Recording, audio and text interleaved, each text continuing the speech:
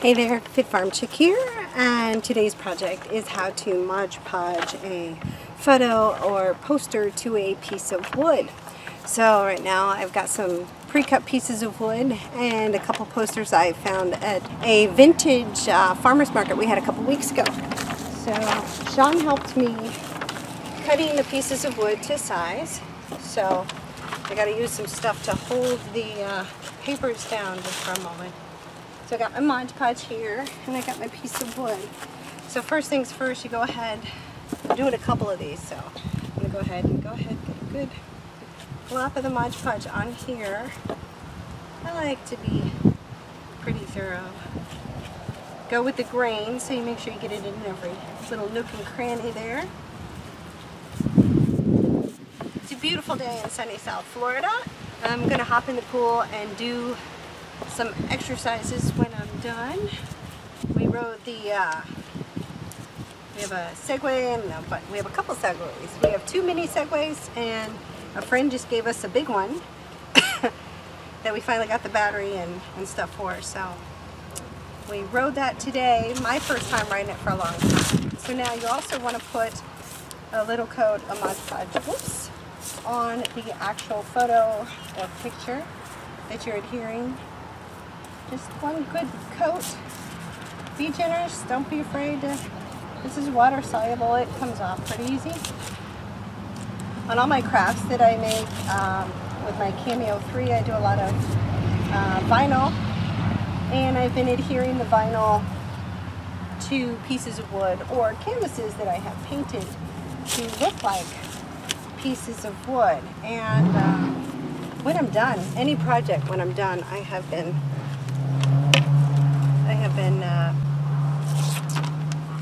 covering them with a little coat of Mod Podge as well. So, okay, so now you want to get this. It's kind of windy. You want to make sure you get it lined up where you want it first. And we cut these so nice, like just right. So you want to go ahead and get all the bubbles out you can in the center. Go with the grain, rubbing it together, rubbing it out. Again, trying to get those bubbles out, little air pockets. I kind of like the look of the air pockets, as long as you can read and enjoy the picture fully. You don't want to lose any part of the artwork. So, and this is a wonderful quote. This one actually made me think of Sean, because that boy has more energy and gets things done. If it needs to be done, he gets it done. And I kind of live by that same motto, work hard and rest hard, you know. So we make sure we get all our stuff done first, and then we enjoy life. So this one says, "It all seems impossible until it's done." Nelson Mandela, amazing human being. I totally feel like there's nothing Sean can't do. The boy, the man, the man, the myth, the legend. Anything he wants to know about, he figures it out. He learns about it, he teaches himself, whether using Google or whatever. There's so much help out there. You really can learn just about anything now with the internet. And hey, you're watching a how-to video, so isn't that how it works? Alright, so now you've got it adhered, pushing all those bubbles out as best you can. You really want to go around the edge so there's no pieces that could peel off later in life, you know, around the edge. So just going around, making sure all of that is down, pressing it nice, and then go over with a nice generous coat. Again, go with the grain, but I always go towards the edges first. Going with the grain here away like this, because you don't want to rub this way and peel it up. So again, I'm giving it a little pressure, still pressing any air out that might be there. And like it looks all covered over and glazy, and it looks like you can't see it as much, or maybe the black isn't going to shine through, but it will. It's going to dry in this nice little glaze, and it'll still be nice, and it'll be protected and last longer than just a paper poster. So it's all good. Again, be generous on the edges. Make sure you press that edge and all the air pockets out. All right, getting it all, again, pressing down. I'm pressing pretty hard. You don't want to get so wet that it tears the paper. You just gotta get used to it and figure out what that point is. Get it in there, make sure it's all coated, and it's gonna dry. And if any little pieces of grass have shown up, be careful.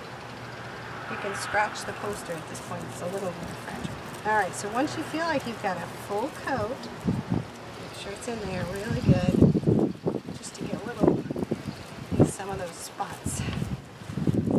Again, with those edges going around, making sure. Now, so that you don't see these crazy double lines, I'm gonna go over it in one good direction. One more dollop. It's a lot, but it's gonna dry okay. Especially in this nice hot sun, it'll dry well. Looks a little cloudy, but you gotta know that it's gonna dry and it's gonna be fine. And it's gonna dry nice and hard. All right, so after you do that, you're gonna go ahead and you'll see there's some edges that you'll see like little bumps right here. So I like to go ahead and press those edges down. So it's nice and flush all the way around. Pressing into the grain of the wood. So it looks like it is one piece. And I just make sure to go all the way around. Gloves would just pull everything up. This is so water soluble, it's not going to mess you up. So, just pressing it all down. Make sure it's good. And it looks glossy there, covered over, but that's going to thin out when it dries. So, I'm going to set it over in my drying station, and that's good. So that's how you use Mod Podge to attach a photo or a picture to a piece of wood. Super easy. Fit Farm checkout.